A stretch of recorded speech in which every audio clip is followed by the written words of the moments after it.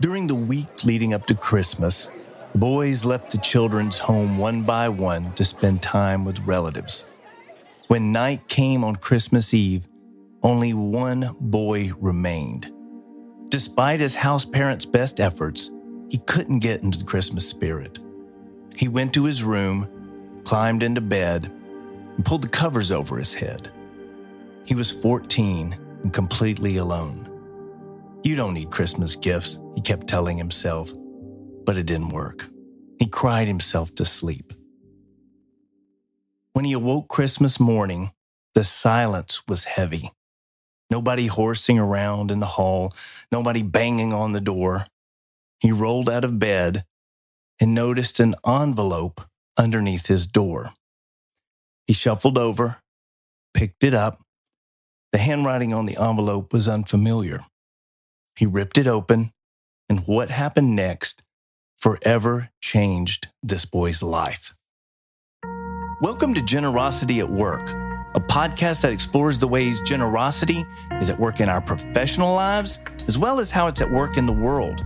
I'm Keith Jennings, a community impact executive with Jackson Healthcare, and in episode 1, we're going to learn to think in a much bigger, more inclusive way than just giving back. And we're going to explore how our good intentions to help others can sometimes cause unintended harm. I hope you stick around, but more importantly, I hope what you learn in this episode will help you practice a more responsible, others-first form of generosity. There's a phrase that's been used so often it's become somewhat of a cliche, and that phrase is giving back. Now, don't get me wrong, giving back is not a bad thing. It's just limiting, and we'll get to that. But despite its overuse, giving back's a good thing, right? It's what people who care do. It's what people in businesses who have been rewarded by society are expected to do, or at least it's what we hope they will do. A few years ago, I caught myself using the phrase giving back a lot, which made sense. I oversee the community impact efforts of a large private organization. But the more I thought about it, the more that phrase started bothering me, I actually stopped using it. And I set out to find a bigger, better, more inclusive expression for what we were doing and trying to do. I needed a description, whether it was a word or a phrase or an idea, that's available to you and me, regardless of our title, our affluence, our influence, or our station in life. And I found it. As a matter of fact, it was right in front of me all along. But before we get to that, let's look more closely at this notion of giving back. There are at least two problems with the idea of giving back. First, it assumes that the receiving comes before the giving. In other words, something is given to you, or you go out and get it, and then you give some of it back to society in some way. Could be a person or a group, could be your hometown or a family or school. Of course, the sibling of giving back is paying it forward. Something is given to you, and instead of giving it back, you give it to an up-and-comer. The second problem, because of that first reason, is that giving back is assumed to be something done one day, once we're successful and able. And a common belief is that we should spend the first half of our lives chasing success, striving, working hard, making sacrifices, advancing, acquiring as much as we can over the course of our career. And then one day, in the second half of life, we can give back out of that success. I want to be super clear here. I don't believe giving back is a bad thing at all. It's terrific. But it's merely part of something much bigger and something much more inclusive. And that something is generosity. So what exactly is generosity? We talk about it, we value it. Heck, we want to be generous and do generous things. But what do we mean by generosity, and what distinguishes generosity from giving back? This may surprise you, but the word generosity actually evolved out of root words tied to birthright and nobility. Words like Genesis, genealogy, gentry, gender, as well as words like gentle and genius, all share this root meaning of birth and status. During the 1600s, the word began to shift away from the literal ties to family heritage and nobility and toward the idea of this nobility of spirit. Think courage, strength, gentleness, fairness. By the 1700s, the word took on the meaning we associate with it today. Generous meaning open-handedness and altruistic, being liberal and giving of money and possession to others.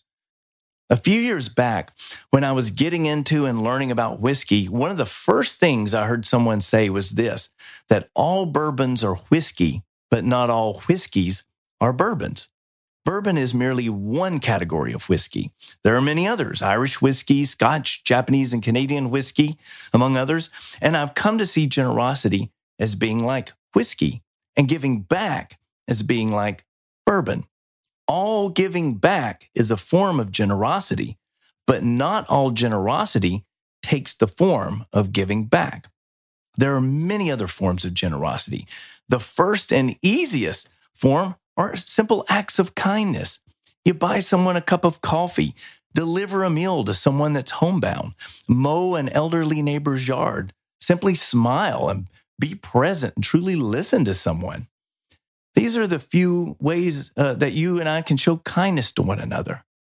The next level of generosity is what we'll call giving. This can include volunteering at a local food pantry or shelter, serving on a nonprofit board, providing pro bono goods or services to people or organizations in need. It could be donating to or raising money for an important cause. Another form of generosity, let's call advocacy. In Georgia, where our organization is headquartered, we have a program called the Georgia Court-Appointed Special Advocates, which we often refer to as Georgia CASA. It's an organization, and it's a nonprofit organization that trains volunteers to advocate for young people in foster care who have experienced abuse and neglect. This isn't the feel-good kind of photo-op type work we think about when we imagine generosity. Advocacy is a type of generosity that's filled with tensions. It's often thankless, and it offers no guarantees of success. But it can be generosity at a deeper, more personal level, and its impact can be profound. Maybe the deepest and most challenging form of generosity is self-sacrifice, putting yourself in harm's way in order to protect another. It could be fostering or adopting a child, welcoming refugees into your home, allying with or affirming marginalized groups in ways that cost you and push you into the margins. Could be an anonymous gift from a donor, like that young boy experienced.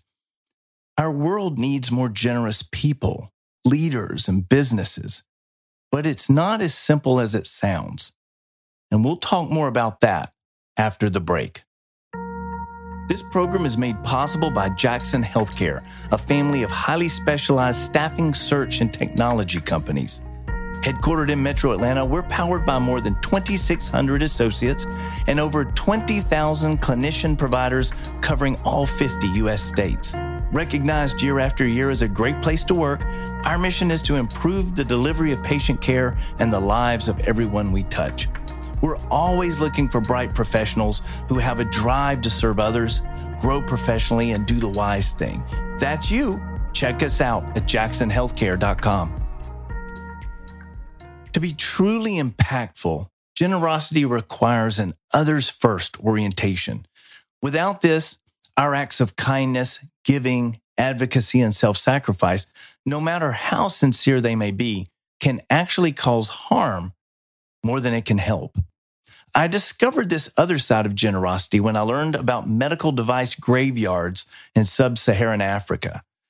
What had happened is, in an effort to be generous, organizations sent secondhand medical equipment to hospitals throughout Africa, but a large portion of these devices, I've seen figures as high as 70%, sit idle because they're broken. No parts or technicians are available to service them. According to Robert Lupton, founder of Focus Community Strategies Urban Ministries here in Atlanta, and he's the author of the great books Toxic Charity and Charity Detox, surprising little of the food pantries, clothing closets, mission trips, and other bastions of charitable giving done here in the U.S. and abroad actually help the poor. Why is this? Lupton says it's because giving, though well-intentioned, is often one way. It's us helping them. which can make those being served objects of pity. It harms our neighbor's dignity and can erode their work ethic by producing an unhealthy dependency between giver and recipient. Let's refer to this as self-first generosity. I see it play out continually. People give money, time, and other resources because it makes them look and feel good. But they give little to no thought about how it actually impacts those they're trying to help.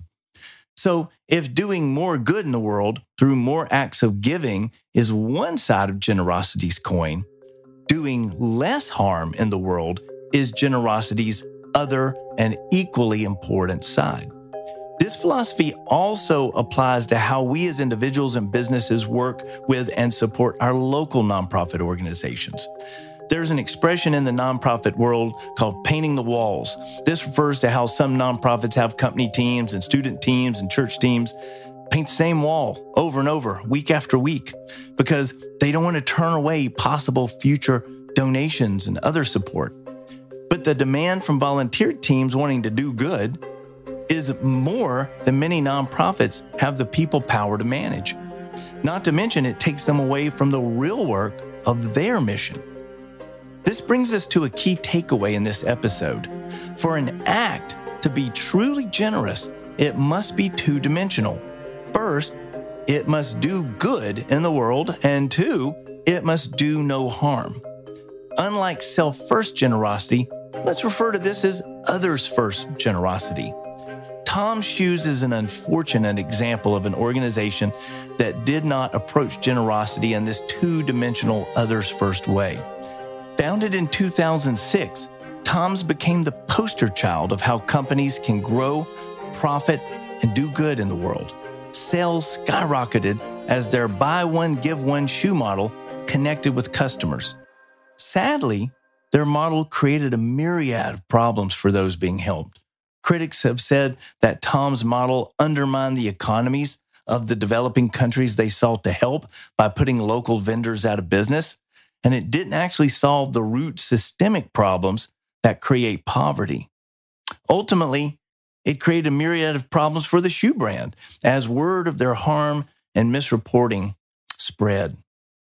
Tom's almost went bankrupt in 2019, and today they no longer link the sale of shoes to giving to the poor. But here's the thing.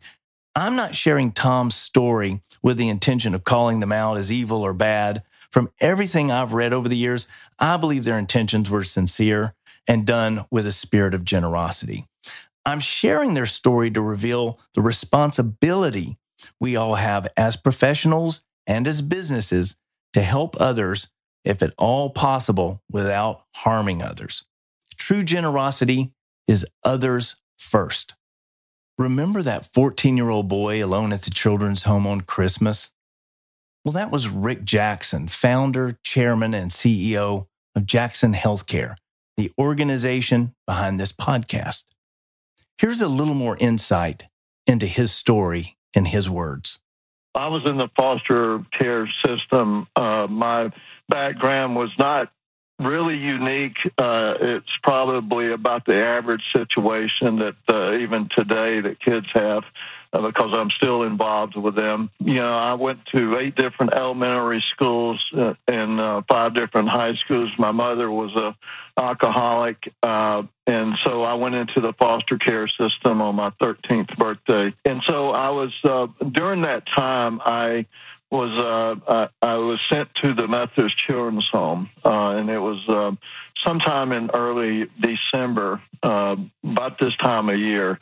And then Christmas came around, and all of the kids in the cottages went home to somebody. So I was by myself. And, you know, if you can imagine being a child and taken from your home with a strange place and going to bed on Christmas Eve, knowing that you're not going to have a Christmas, it's a very difficult time. It was for me. I cried myself to sleep that night, Christmas Eve. I woke up the next morning and there was an envelope under my door. I picked it up, and there was it said a gift from an anonymous donor, and it was a $100 bill. It was more money than he had ever seen.